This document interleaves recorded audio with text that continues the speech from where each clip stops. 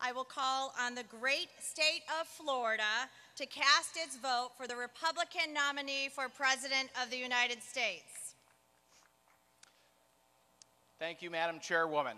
Again, Joe Gruters, Chairman of the great state of Florida, home to over 21 million people, including our 45th President of the United States, Donald J. Trump. We're known as the Sunshine State. We have the best beaches in the world. They're second to none. We have a great economy, and we have no income tax. We believe in the great American comeback, and we believe there's one leader that will deliver us prosperity once again, that will defend the rule of law, and that will bring great things back to our country.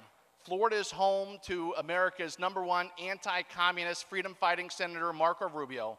We're home to America's #1 senator in terms of the economy and jobs, and who's making Washington work for us again, Senator Rick Scott.